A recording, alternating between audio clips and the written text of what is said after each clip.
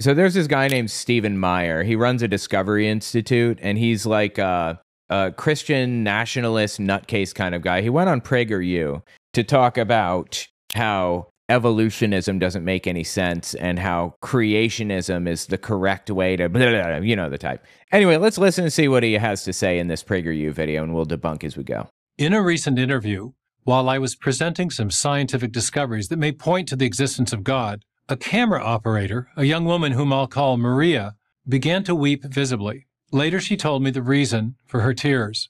Like many young people, Maria believed in God when she arrived in college. But while there, she repeatedly encountered professors who insisted that based on the science, God was a myth, no more real than Santa Claus. Wait, I'm sorry, one more time?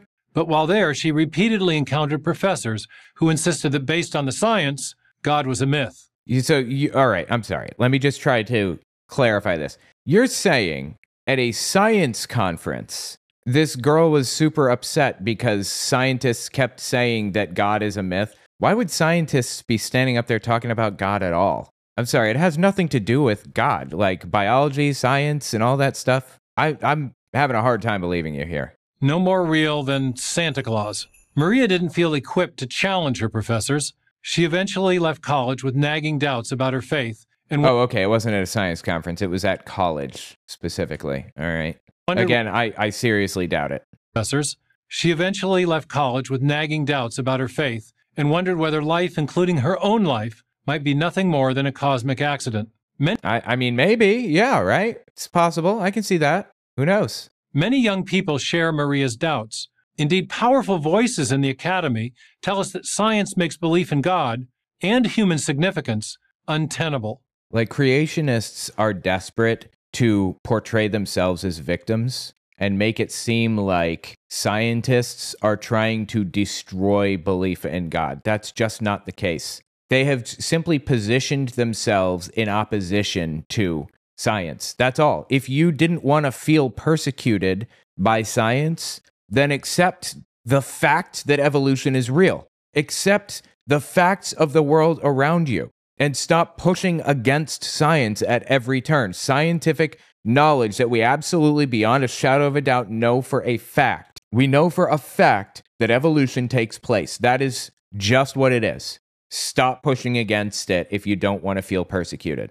It's a problem that they're creating in their own minds. Or as Richard Dawkins, the famed atheist from Oxford, has asserted, the universe we observe has precisely the properties we should expect if there is, at bottom, no design, no purpose, nothing but blind, pitiless indifference. Yeah, but is Richard Dawkins famous for being a professor?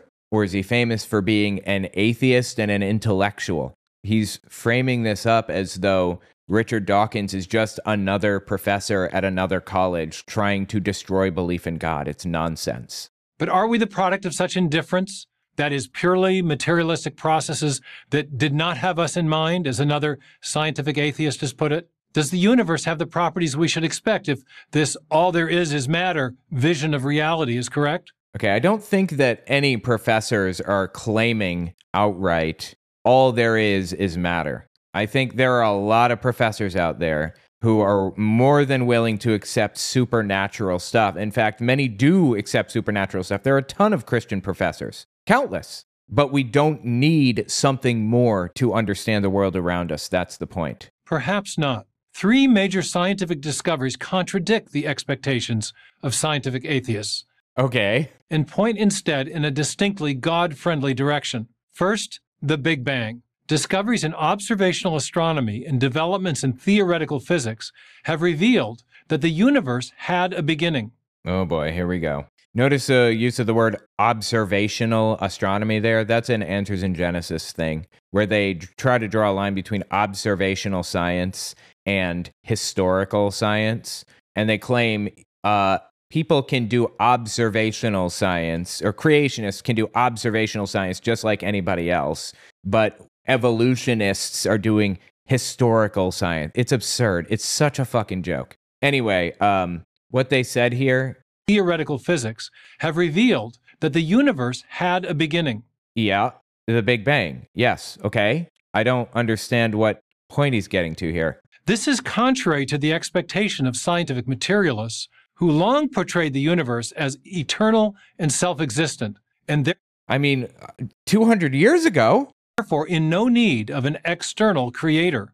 There's no need for an external creator anyway in any of this process at all. You know, Stephen Meyer is famously associated with the Discovery Institute, which is like a right-wing, like Christian nationalist, evangelical think tank or whatever, just a nutcase institution. But aside from that, he is anti-evolution. And it seems like the position that he's advocating for here is not anti-evolution, but he's advocating for a system in which God was like the first cause, like 14 billion years ago.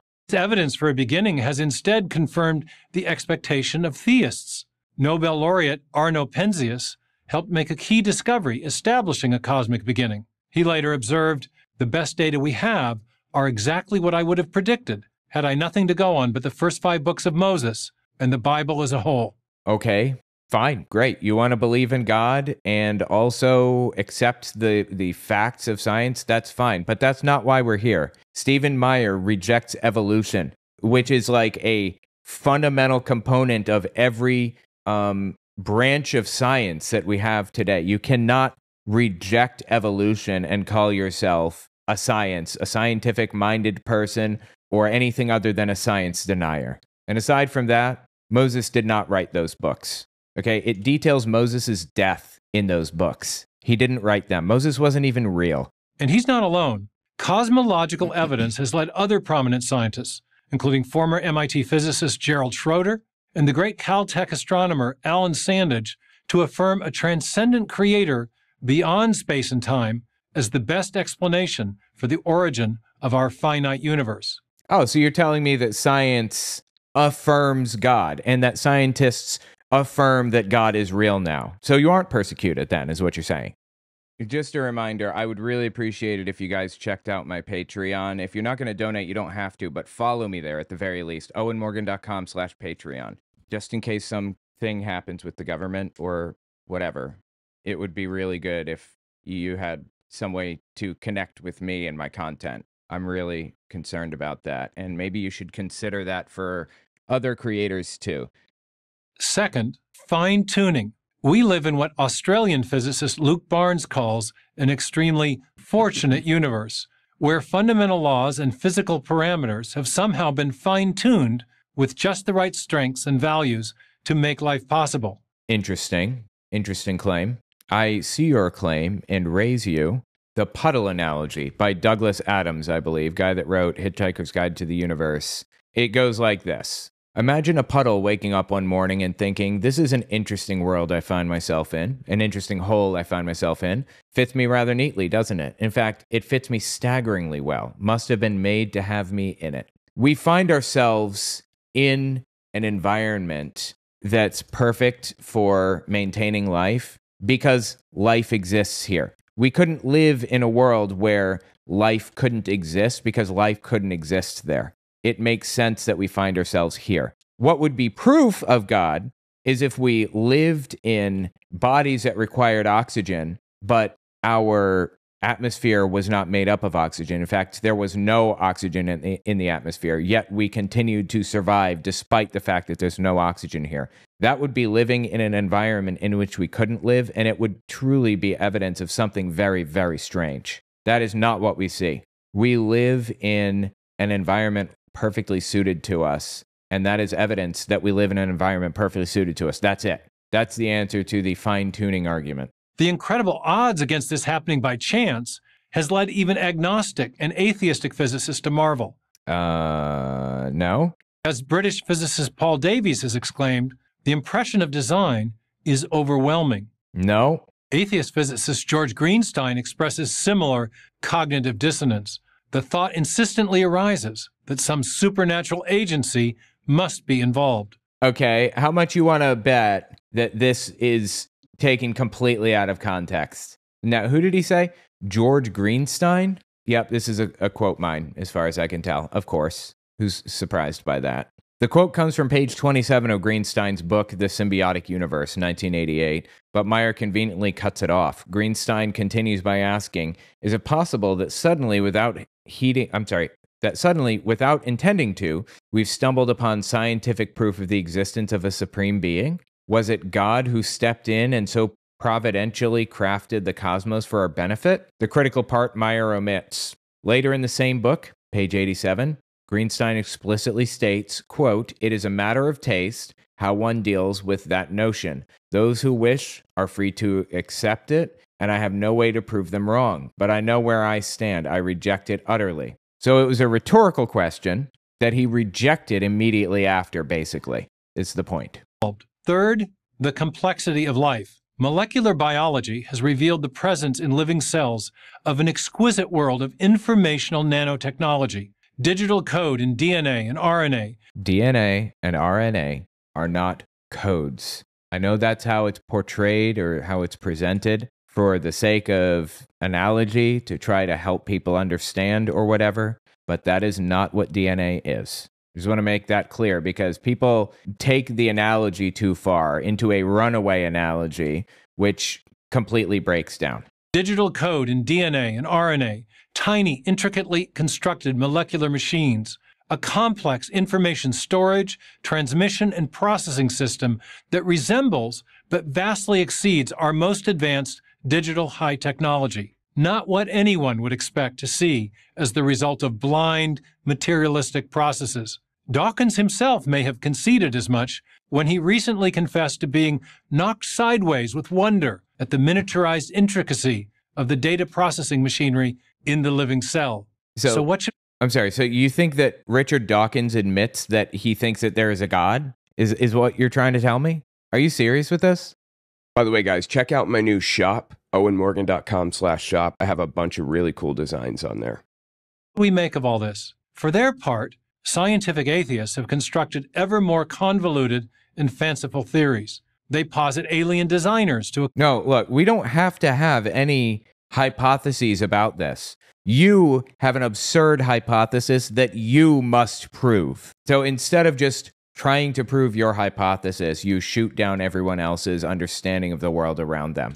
And what scientists are proposing alien designers? There's no... Science as a monolith is not proposing that we came here from aliens or that aliens created us or whatever other or whatever other nonsense. Account for the code of life, multiple parallel universes to try to explain fine-tuning. No one is trying to explain fine-tuning through a multiverse. And they've developed elaborate mathematical equations in an attempt to use physics to show how the universe could have begun from nothing physical.